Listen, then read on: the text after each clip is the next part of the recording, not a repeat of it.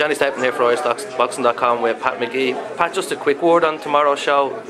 You've seen the weigh-in now and everything's finalised. Well, I mean, everyone has arrived and everyone is weighed in, so we're hoping for a good show tomorrow night. And anyone, I presume, you'll personally be looking out for how your two boys do on it? Well, obviously, Tommy McCarthy and Phillip Sutcliffe, and they're both in very good matches. Phillip, in particular, has a difficult fight. This guy, Terry Needham from Liverpool, he's had 8 fights, 7 wins. Last win was by knockout, and he's well thought of in England. So it's a test that Phillip's been looking for. Yeah, and you obviously want to get him that test to move him on that bit quicker. It shows you have a lot of faith in him as well. Well, I want people to see where he's at, and this will tell us where he's at, and hopefully he's at that place and moved on tomorrow night. And then the same for Tommy. Same for Tommy. This opponent, we tried to get Paul Drago, who stopped Ian Timms in Dublin. He's undefeated as well, isn't he? Yeah, he's undefeated, but he wasn't available.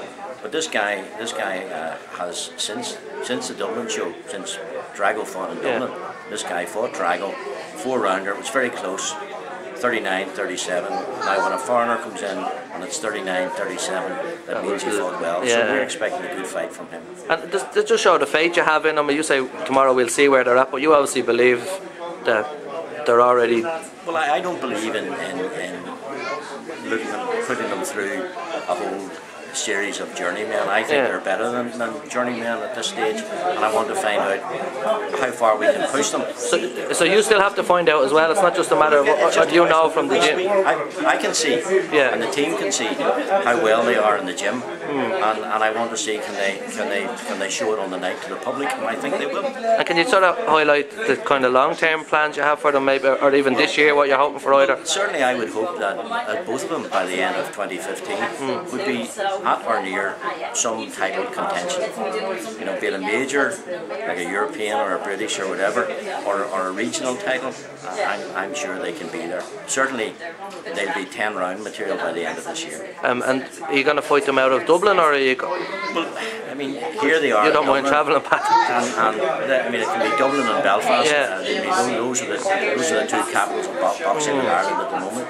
And I think we'll alternate them, and if we get an opportunity of showing them in England on TV, of course we'll take that opportunity too. Can I just ask you then, it's probably been a while since you were at this level of boxing management, because you were with Brian for so long. I don't know when Brian started. It's a long time ago. And do you notice a difference or a change? Well, certainly, I think the game has become more difficult for start-up boxers, and there aren't as many TV shows. I mean, back when Brian was turning pro back in 1999, I think 1999. I mean, Sky were doing a show once a week.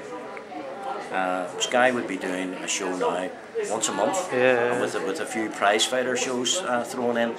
So there isn't the same opportunity for boxers today as there was then. But look, things are changing in America, and we've got Brian Magee signing up for ITV, so there's going to be terrestrial TV. It's like everything else, changes come about, and I think changes are going to come about now.